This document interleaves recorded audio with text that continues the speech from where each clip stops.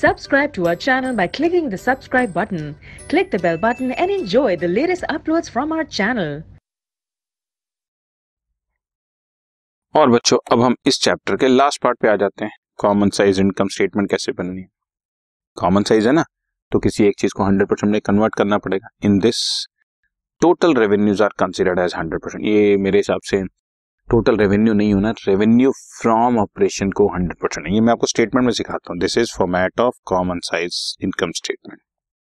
ध्यान से सुनो, रेवेन्यू फ्रॉम ऑपरेशन जो है ना, उसको 100% एज्यूम करना और हर figure divide by RFO into 100 करते चले जाओ। जैसे मैं तुम्हारे को कुछ करके दिखाता हूँ। रेवेन्यू फ्रॉम ऑपरेशन है 400, अदर इनकम है 40, टोटल रेवेन्यू हो गया 110। Let us assume total expenses हो गया 220, प्रॉफिट बिफोर टैक्स हो गया, सॉरी 110 नहीं, आई एम सॉरी, ये 110 नहीं, 440 हो गया। मैं एक्चुअली परसेंटेज लिख गया था। तो profit before tax is 220, let us assume 30% tax है, मैंने माइनस कर दिया तो 154 प्रॉफिट आफ्टर टैक्स बच गया। तो इसको 100%, 400 को 100% मान लिया। अब ये 40 divide by 400 is 10%, 440 divide by 40 is 440 divide by 400 is 110%, then 220 divide by 400 is 55%, again 220 divide by 400 is 55%, then 66 divide by 400 approximately 16.5%, और फिर फाइनली 154 डिवाइड बाय 400 इज आपके सामने जो भी आंसर होगा, मेरा ख्याल से 38.5%, मेरा ख्याल से। बाकी मैं एग्जैक्टली एक मिनट कैलकुलेट कर देता हूं।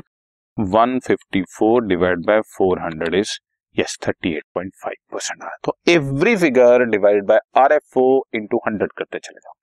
अगेन इसमें पहले फर्स्ट ईयर का करेंगे, देन 2002 का। लेट अज्यूम यहाँ पर हमारा रेवेन्यू फ्रॉम ऑपरेशन हो गया 500, यहाँ पर है 40 और ये 540, तो 500 को 100% मान लो। Then 40 divide by 500, then 540 divide by 500, every figure divide by RFO into 100 करते चले जाओ।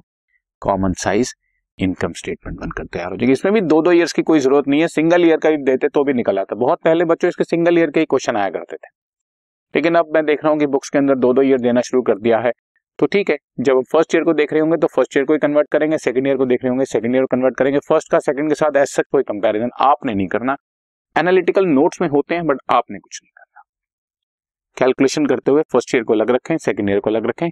फर्स्ट ईयर के रेवेन्यू फ्रॉम ऑपरेशन के लिए फर्स्ट ईयर का रेवेन्यू फ्रॉम ऑपरेशन यूज करें फर्स्ट ईयर के लिए, और सेकंड ईयर का रेवेन्यू फ्रॉम ऑपरेशन यूज करें सेकंड ईयर। ठीक है, इतना ही सिंपल है। अब इस पे कुछ क्वेश्चंस कर लेते हैं।